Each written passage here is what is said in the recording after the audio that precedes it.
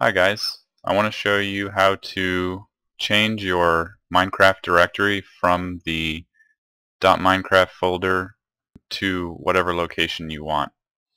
And this is a lot easier to do now with the new launcher than it was before. And a reason why you might want to change your directory would be, let's say, you have like a Dropbox or a Google Drive account. Well, instead of, I guess, risking losing your stats if you switch between computers or something like that, you can have one of your profiles or any number of your profiles pointing to a directory in that Dropbox or Google Drive folder. That way it's always being synced. And if you go between computers, you can always just use that directory, and it'll always have all of your settings, all of your mods, plugins, whatever you have in there. So the way you do that, or the way you go about changing your directory, is you want to open up the launcher, and I'm going to create a new profile for this just so I can show you from scratch.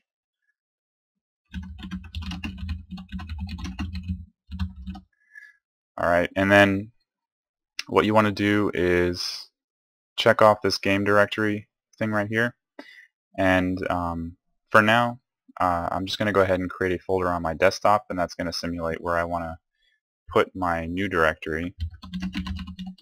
So I will name it new directory. Oops. And then I'll double click to open it up. I'll click up here and I'll copy this location, and then what I'll do is I'll highlight all of this and I will paste, so Control V, into here, the new directory, and so this will point to the desktop and then the new directory folder. And so when I save that profile, now we have this folder open. I can go ahead and play, and you can see now it's basically building this new directory here. And then I can go to single player and create new world, create it,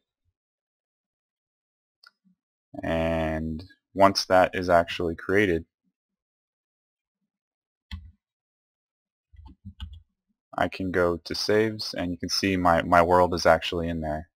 Now if I were to take a screenshot, screenshots folder shows up in there, and so it's just a really good way of, like, I would highly advise you use this with Dropbox or Google Drive, because you'll always have your screenshots. You'll always have your saves, all of your worlds, just backed up basically to the cloud. And then one thing you can do is, if you have, like, let's say, I'm going to show you in my case, in my Google Drive, I have Minecraft, my player folder right here. What I can do is, or what I did rather, is I went to my app data roaming.minecraft folder, and I just went ahead and copied all of this stuff into here, and then built a profile based on all that stuff. And by copying everything that was already in my .minecraft folder, I was able to have all of my mods and everything that I had installed before transferred over to this new directory. So that would help you to not have to actually re-add all of your mods all over again. So yeah, just one little cool quick tip that I kind of stumbled across yesterday. You guys may have some questions, put them in the comments if you do.